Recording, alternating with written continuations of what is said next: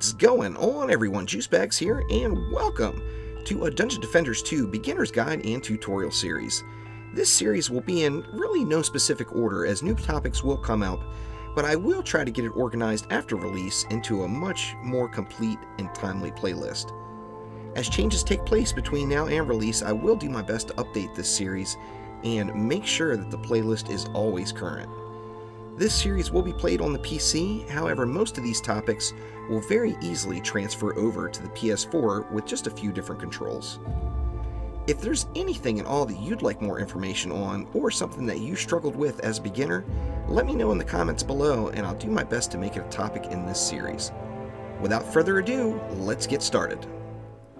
Today we're going to take a quick moment and just take a look at the UI and the things that are available, the information that's available to us on screen. So first off, if we take a look at where we're at right now, and we'll start off in the top left hand corner.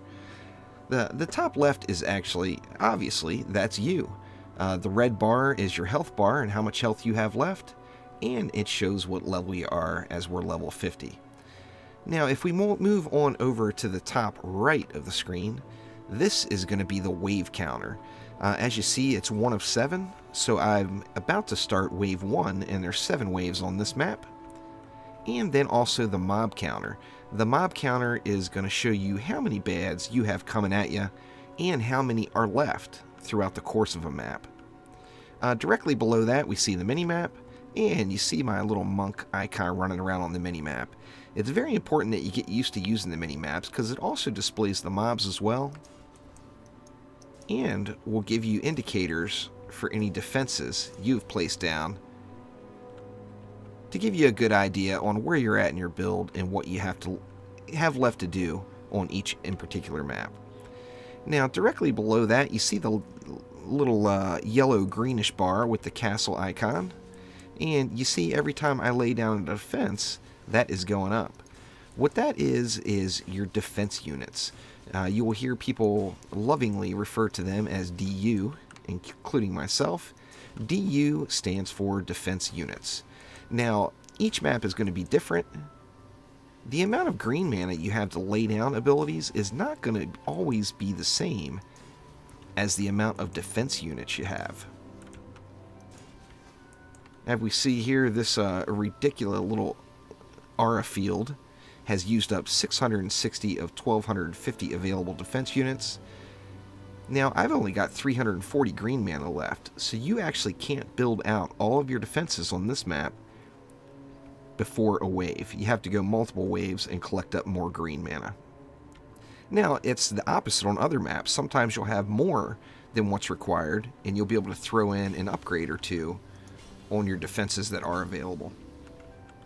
Now down at the bottom, of course, we have the action bar. The blue bar is going to be your blue mana, and that's going to be used up whenever you use one of your abilities.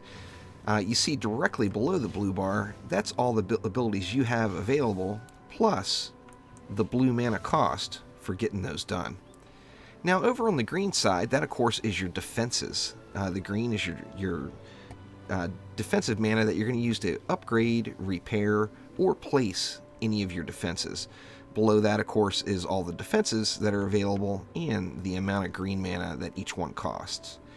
And last but not least, all the way to the bottom left of the action bar, we have our pet icon. Now once you level your pet to 10, your pet, and evolve them, of course, your pet is going to earn a special ability. Depending on what the ability is, they have varying cooldowns, and it's displayed right there in that bar. Hope this helps everyone understand exactly what kind of information is available to them on screen, and it's important to use this information, particularly once you get into the higher nightmare levels. We'll see ya! Thank you for watching. If you enjoyed the video, click that like button and mash this big J over here to subscribe to the channel. Thanks again. We'll see you soon.